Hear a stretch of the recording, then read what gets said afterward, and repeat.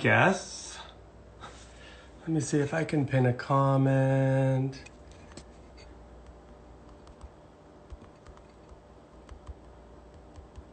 Hi.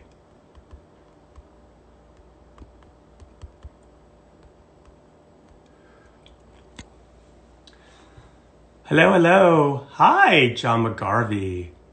How you doing?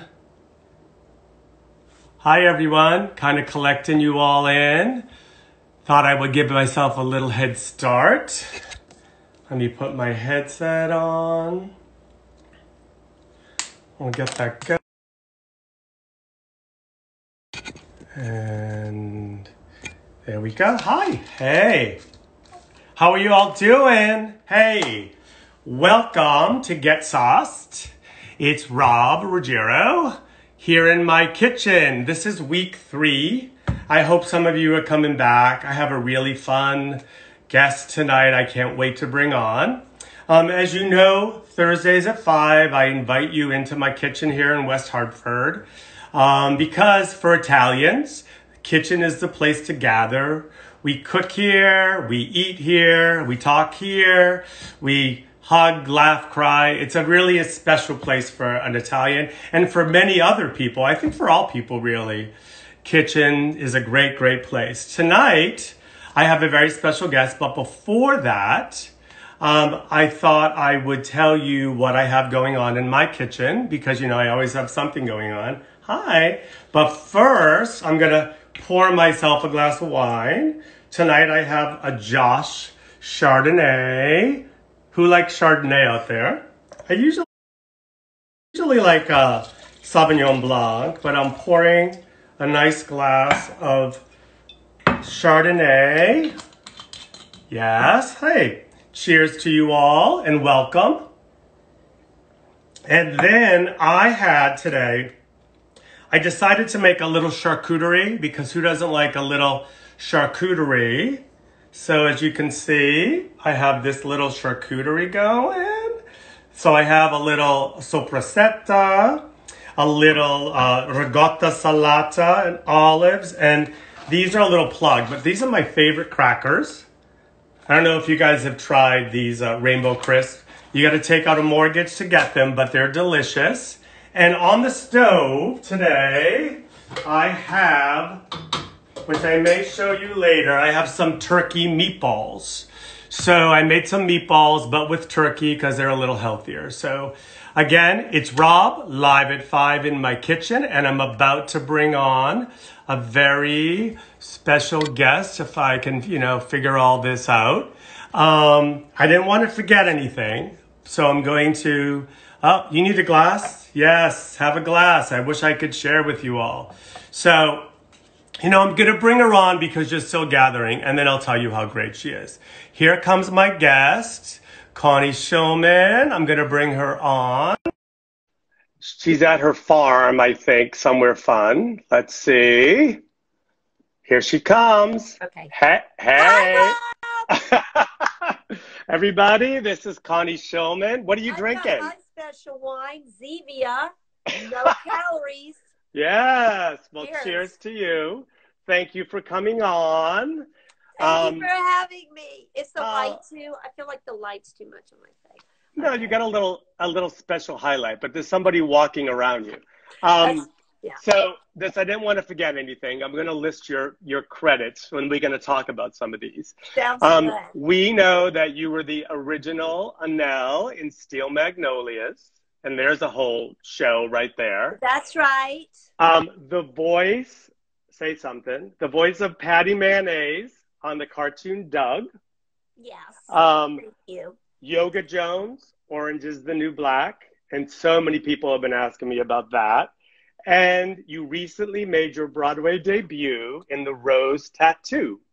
And of course, we're gonna figure out how we know each other. But thank you for being on. Patty Mayonnaise doll. I have some props. Okay. What do you got? Giving my credits. And gosh, can you throw me that pillow? Thank you. I have my Patty Mayonnaise doll with me. Oh. Okay, so that's for that part of my life. And then Here is a pillow that my husband made the first season of Orange is the New Black. So wow. That's what I look like there. Yeah. And Oh my God, what what an awesome pillow. it's So, incredible. oh, Really look at all these hearts coming your way. Where are you? Where am I talking to you from? You know, we're going to talk about your family a little later, but you're an acting family, but you're not in New York right now where you usually are. No. You are where? Okay. We I think it's like 5 weeks ago when they were really starting to close things down in the city. We came upstate. We have an old country farmhouse upstate New York. So right now I am sitting in front of a dresser. All right, it's beautiful. I'm sitting in front of a very old, distressed dresser that was found probably at an auction upstate New York. So I'm leaning on that, Rob, and I'm drinking my cocktail of choice, 0-calorie soda. And I'm going to eat a nosh. Yeah, so anyway, I'm over here with my props. So how old is the dresser? How old's the dresser behind you? Oh, it's at least 30 years old because that's when we bought it. My God. So I have been to Deer Haven. Many moons ago now, but we go way back. Like I was there, oh my goodness, like the early 90s. Really. Well, my son was born in 1996 and he was about, how old was he when you made biscuits? Probably about three. So three.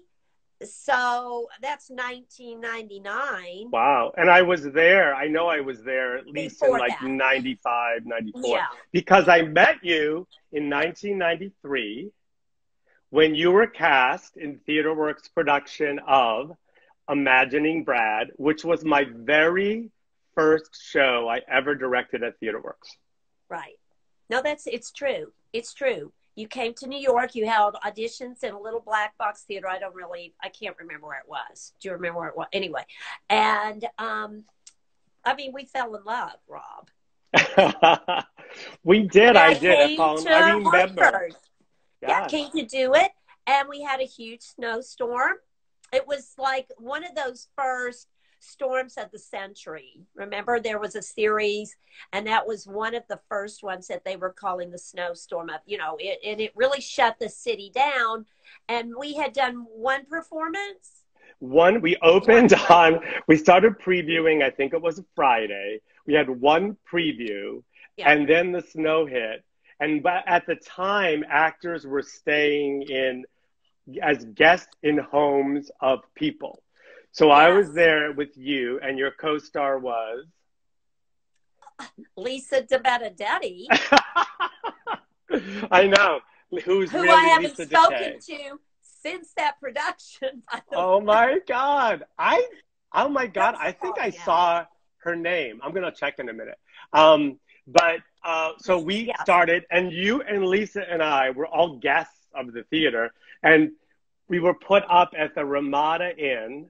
Across from the Capitol was the Ramada Inn there. And a lot of candy, a lot of vending. We lived on candy. That was it. I'm still doing it.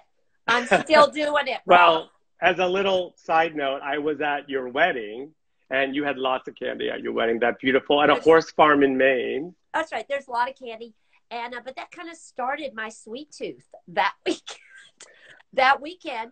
And I think we bonded. We had a lot of fun. We had a lot of fun. We were out for like days, and then we came back to the show. That's right. And then you came back and that was 93. In 95, you came back for Night Mother.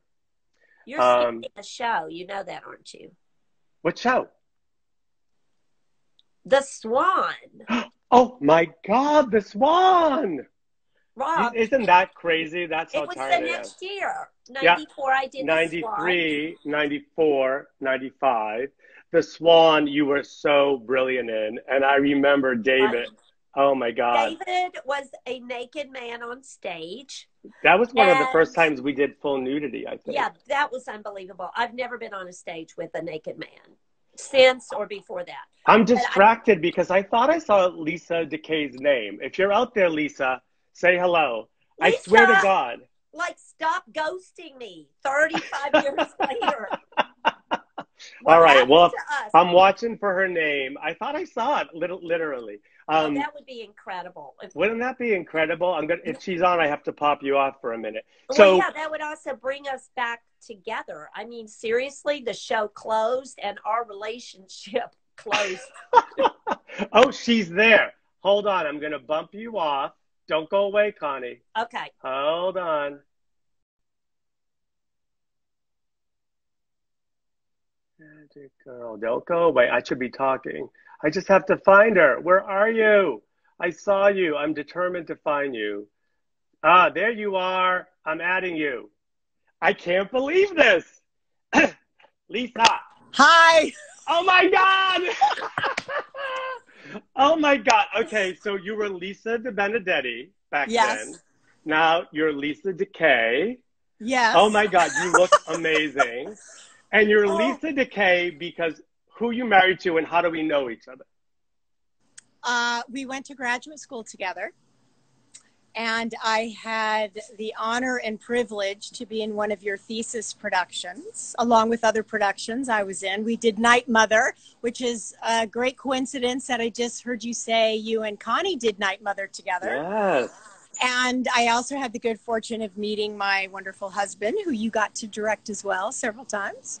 Yes. Tim DeKay. Right. Well, I love you guys. I can't believe you're here. You're in LA because clearly it's like 2 o'clock or something. It's 2 o'clock. Oh my and God. Hot. It's hot. You and Connie look almost exactly like I remember you. Honest to God. Do you remember? So what do you remember about the snowstorm and what do you remember about Connie? Because Connie just said you've ghosted her since 1993. You know what? She's forgetting that we went to lunch and dinner a couple of times. Post the show once we were back in New York. I'm trying to think when that was. And then we went to Denver Center for a season in 94. And then from Denver Center, we moved to LA in 95. So I wasn't on the East Coast for that long before we moved here. But one of the things I do remember was that Connie made me laugh more than anyone I had ever met. And she had so much experience and she was so kind to me and she was a great leader and role model. I was nervous. It was one of my first professional shows post-grad school. And I was so fortunate to have you because we'd worked together several times before. And it was such an incredible experience. I have so many wonderful memories. I'm going to send you and Connie a Zoom invite so we can have a proper reunion. And I want to talk to you and Tim. So we're going to talk this weekend too. Okay, great. You look, I can't believe you came on. I can't wait to hear what Connie has to say. But I love you and don't disappear. I'm so glad you're well. I'm so sorry. I just disappeared in kids and kid life and all that. But I can't wait to catch up with you and Connie separately. And thank you for amazing I'll make it happen. Yes. All right. Love you guys. Love you. Connie, so much. Okay. Bye. Okay, now I got to find Connie again, which is always, tricky for me, but I'm doing okay. How am I doing? Old dog, new tricks. Let's see. Connie has to come back on so I don't have to look for you. Let's see. Oh, okay. That's my living room because I pressed the wrong button. Let's see. Oh my God, where is Connie? Connie. Oh, wait, I see her. I'm looking. Okay, this hasn't happened before. Let's see. Oh, there she is. All right. I'm trying to get her back on. You'll all forgive me. I knew this was going to happen. I have a new phone. All right, let me try.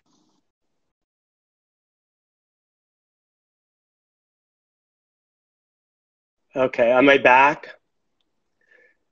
All right, hang on. I'm trying to post this thing. Oh, there she is. Okay, Oh my God. This is going to go, I'm not going to hear the end of this with my people go live. She's helping me out. Oh my God, I'm so stressed out. Connie, come and save me. Here she is. Oh my God. That was like a drama. But Lisa was there. I heard that. How do we do it where we all see one another? We have to Zoom. Yeah, we have to Zoom. We have to Zoom. Thank you all for your patience. I almost disconnected us. No, I heard her voice. Yeah. Well, and she said really nice things about me. She's lying through it. Oh my God. She was adorable. Remember, she had that whole monologue thing before we did our play, and she was freaking out. It was like a long monologue thing. She was adorable. It was. So tell me about what, out of the 3 shows you did at TheaterWorks, what, I won't say your favorite, what was like one of your most favorite experiences? Because I remember, you're going to ahead, I'm going to ask you the question. Oh, okay. Well, all 3 were amazing in different ways. Imagining Brad was amazing because I met you. I mean, that was the gift. I met you and I met TheaterWorks in that experience. The Swan was amazing because I love that play so much. So the actual loving the play, the part, and I loved absolutely everything about it. And I loved my co-stars, Chris and David, and Chris Mixon, David. And then Night Mother was amazing in a different way. You know, just the story itself, but you and I had become closer, and I really felt like we were family at that point. Mary Fogarty, who did Night Mother with me, I had done Steel Magnolias with her, and so I felt like I was working with family doing that. And we're at different points in our lives, and we both had things going on that were very intense and made that particular time a very extraordinary time. You know, so it really was. Yeah. Yeah. 3 things I'm going to throw out at you. Closing night, Imagining Brad. What happened? See if you remember. Oh. Somebody was jumping on a sofa in a basement. Oh my gosh, what happened? Peter Hedges. Peter Hedges, what? Tell that really quickly.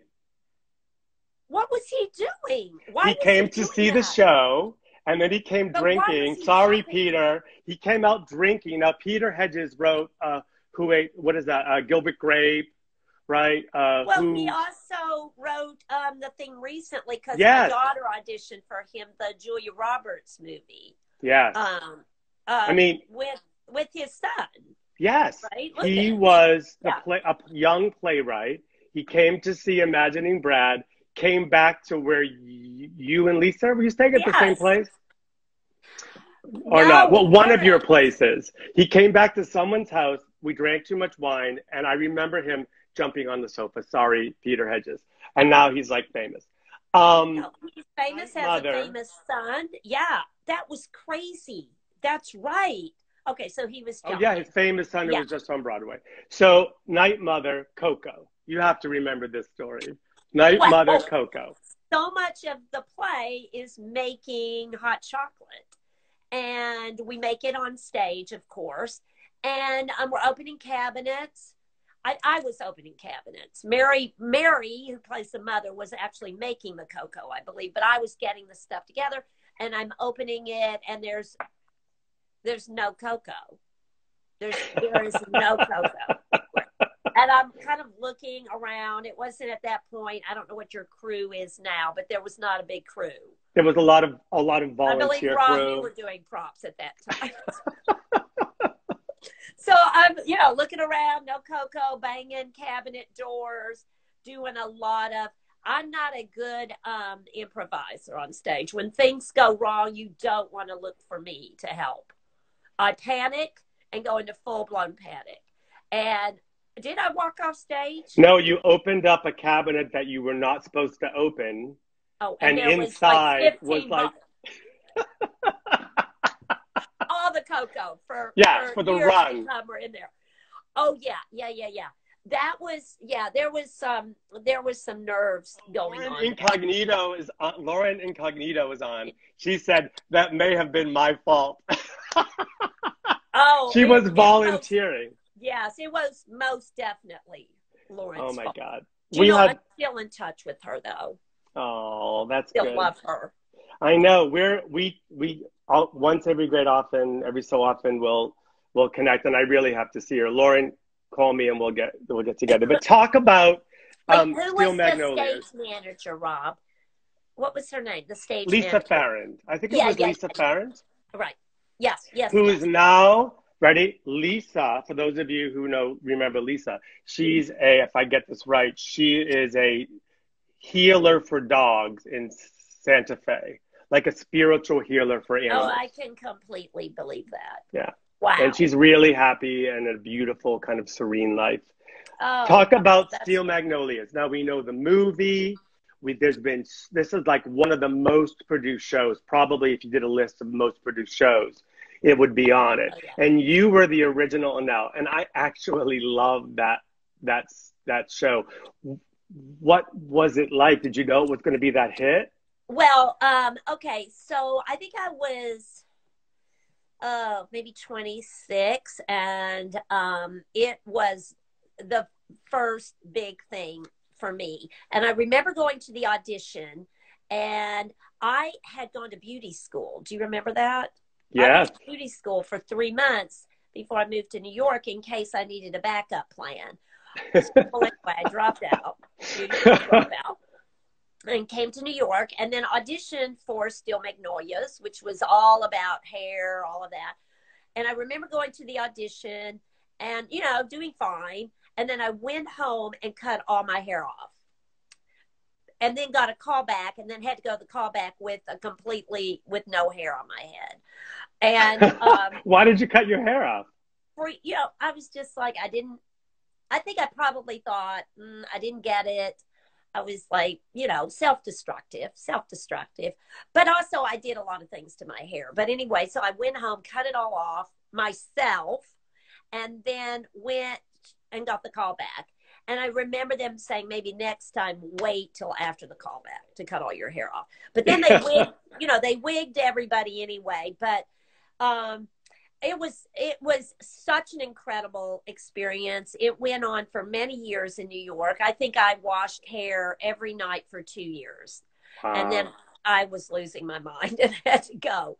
But the great thing about the Steel Magnolia story, and I'm still very good friends with a lot of those women today, is the show was done at the WPA Theater in New York first. And we thought we had a producer to move the play to a bigger venue. And so the show closed. That producer pulled out. So we had no producer, but we knew the show would do amazing. So the cast rallied together, and we basically produced that show. The 6 women, Kyle Rennick, who has just recently passed away, but with his guidance and the 6 women that were in the show. And we got families and Robert Harling, who wrote it. And we all together moved that show to the Lucille Lortel Theater, and then got our money back like that. Wow. And then what a great story. Yeah, no, it was not if you were in the movie. Could care less. None of us, they didn't want any of us. But here's another great story. So anyway, we're doing Steel Magnolias. All of these movie stars are coming in to see the play because these are 6 amazing parts for women in the movie. So we had huge stars. We had Elizabeth Taylor. We had Dolly Parton. We had, get this, Betty Davis. Oh my God. Queen. Betty Davis on the front row. Oh my God. She was like, maybe I could play Weezer in the movie. Anyway, it was unbelievable, the stars that Did Shirley MacLaine come? Did the rest of them come? Shirley MacLaine, all of them were there. Sally Fields. Yes, Mary Tyler Moore, Sally Fields. I mean, oh my gosh, I left out a huge one. Who? Lucille Ball. Ball? Lucille Ball. I love Lucille. Do you think she wanted to be Weezer? I don't know who she wanted to be, but she was one tough broad. We came running down the steps like, there's Lucy! And she's like, hello, my name is Lucille Ball. She was a tough woman. But, okay, here's the story. To say you never know, even though I didn't get to be in that movie, Dolly Parton had come to see Steel Magnolias. And, of course, she went on to play Truvy in the movie. She, fast forward several years later, I get this call to audition for her series, TV series, and she wanted me to do it because she came to see Steel Magnolias and saw me, so I ended up playing her best friend in a TV thing. What show? Heavens to Betsy. It never aired. It was a disaster. But 4 months, it was oh my God. But you were in, I didn't mention this, you were in one of my little favorite movies, Fried Green Tomatoes with Kathy Bates. Oh, yeah. I love you in that movie. And I love especially when Kathy Bates smashes into that young person's car. I always refer that. But was that a good experience, Fried Green Tomatoes? Okay. Well, you know what? It was a good experience, but that was shot at a very hard time for me.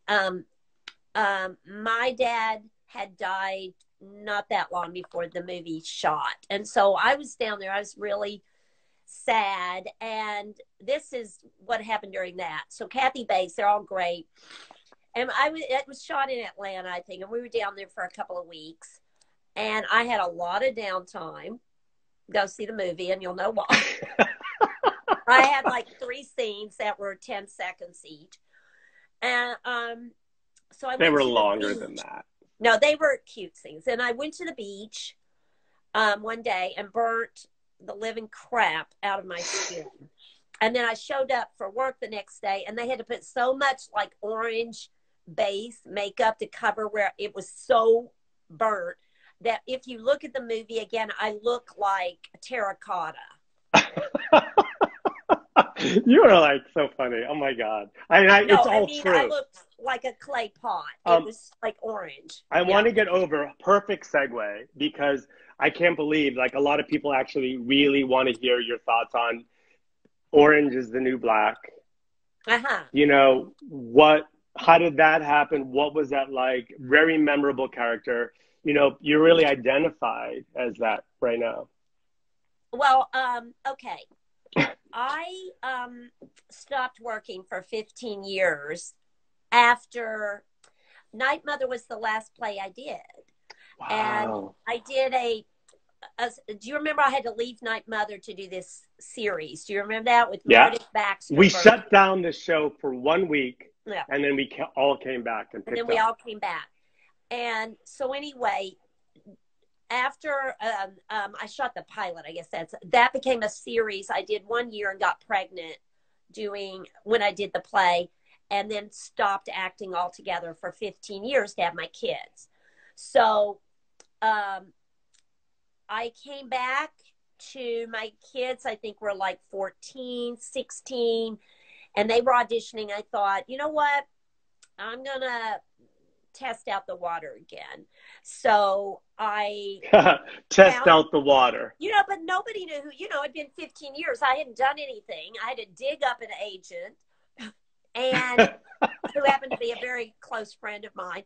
And then the first thing he sent me on was this thing about a prison. It was Netflix. I didn't even know what, Netflix to me at that time was getting the movies in the mail and sending them.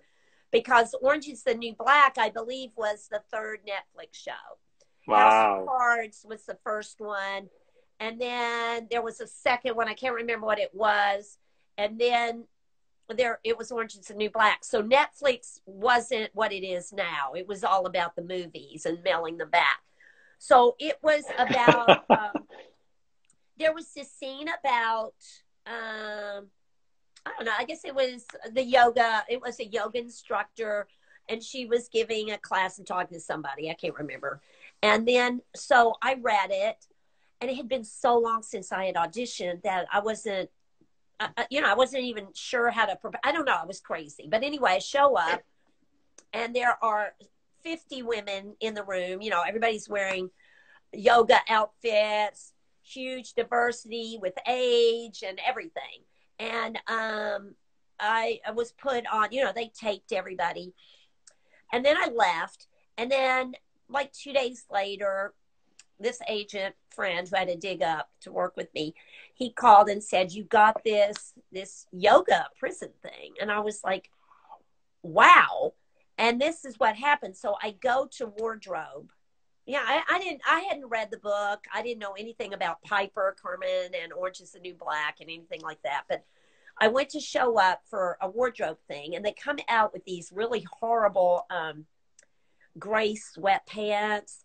And I'm like, no. I'm like, where is Lululemon? I'm like, why is she? And I said, well, she comes to teach yoga and leaves. Why am I wearing this? And she's like, oh, no, she doesn't. She's an inmate.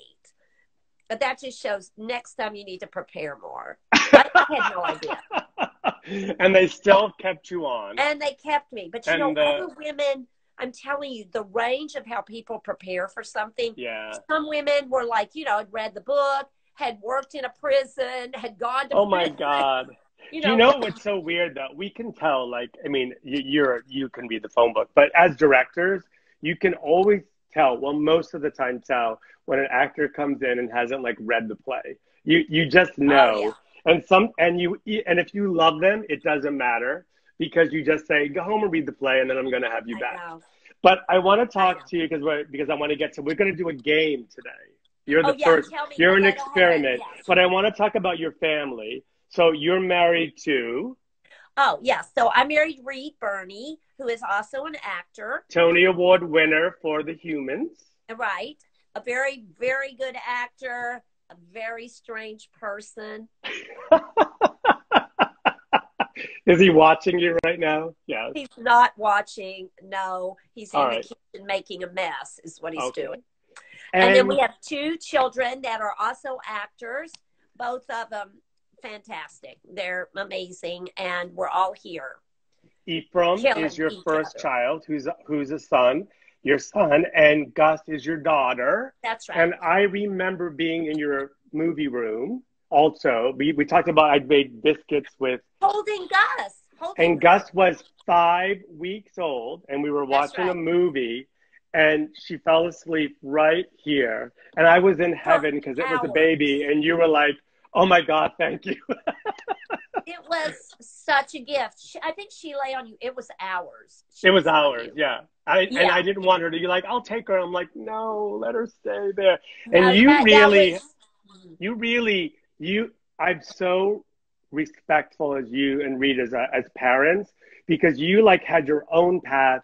You're really bonded to your kids, and they are the most talented, I mean, they're just wonderful human beings. Will they come on and play the game? Will one of them come on? They are. Is it time? Should I scream for them? Yeah, scream for them. Excuse me, I am going to yell. Okay, yell. I'm going to yell. Gus! Gussie! Ephraim!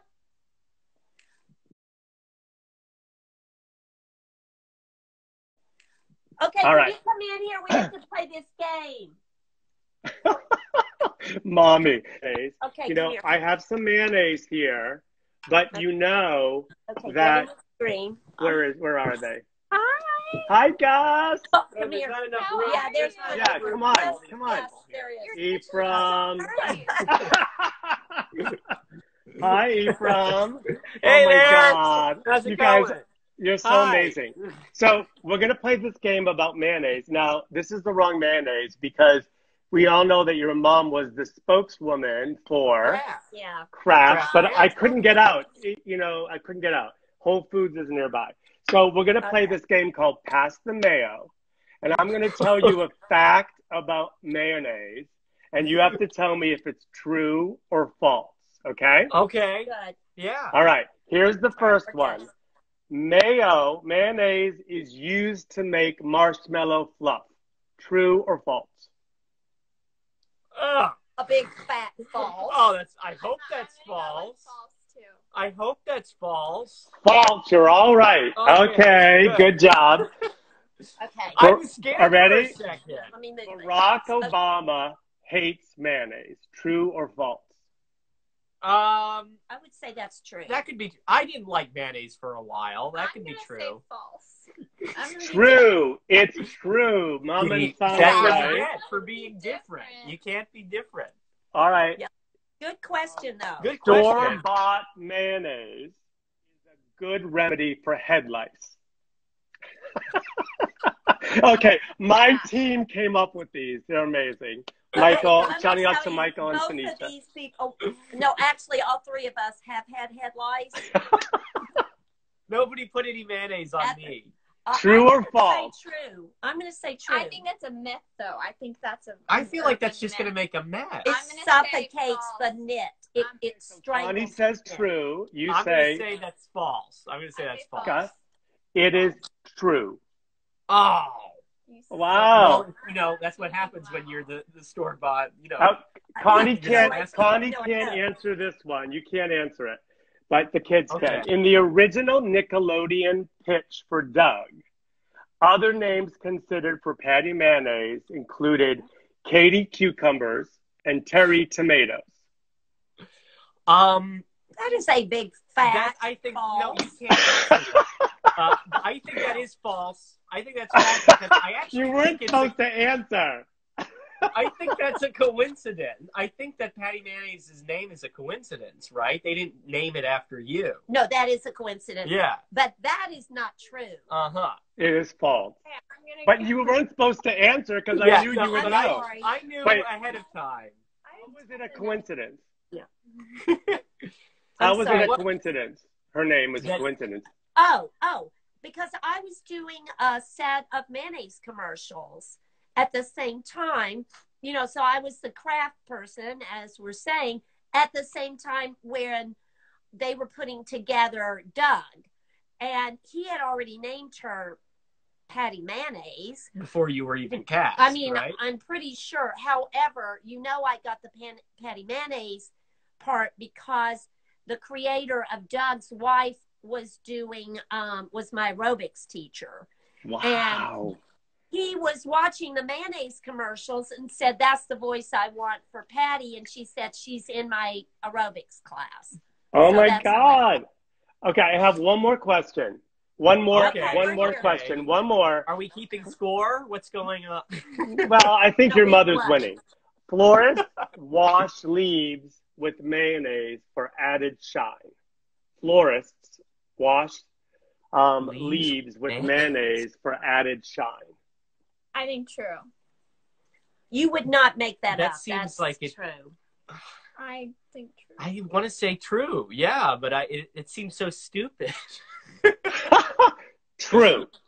Okay, Yay. good. Yeah. You did pretty good. Good job. Do we think mayonnaise is delicious?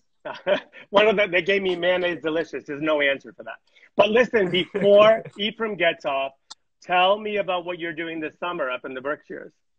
Well, the hope is that, everyone's still You're doing around. it. Just say it. Go ahead. But me and my dad are doing a play from Joseph Doherty. It's Chester Bailey in the Berkshires. I play a character who has no eyes or hands. Oh, my God. And it's at Barrington Stages. And it's at Barrington Stages, yeah. Barrington Stage. Julie's a good friend. We talked about it. It's still on the books. It's still on the books. But listen, we're gonna make biscuits together. What, Gus? And what are you doing, Gus? Tell me what your show What is. am I doing? Oh, Dickinson on Apple TV. Yeah. Watch it, yo. Oh, my God. You are like the Lunks on steroids, all four of you. Tell your dad I said hi. Ephraim and I are doing biscuits because we have to. I'm going to get some Bisquick because that's what we used. And I'm going to see you in the treehouse sometime soon. Okay. Rob, thank you so much for doing this. Please get Lisa Decay and me in touch again. Thanks, everybody. And Bye. thank you. Thank you all. Thank you for coming on, and I hope to see you soon. Okay, bye-bye. Bye. Oh, my God. Thank you all for coming tonight. I hope the conversation was interesting to you. Connie is an amazing person. Her and Reed are this power couple, and the kids, as you can see, are so talented. I hope if you're enjoying these shows, we're doing our best to keep you engaged. I hope you'll consider, if you can, a gift to TheaterWorks. You can Venmo us at TW Hartford, or you could go on our website, twhartford.org. But we love you. We miss you, and I'm so happy you're tuning in. I hope you're having as much fun as I am. And now I'm going to go have some of those meatballs. Oh, wait a minute. I said I would do this before you go. So people have asked me if I really am cooking in the kitchen, and that's a meatball. So I'm going to go enjoy this. Be well. Talk soon.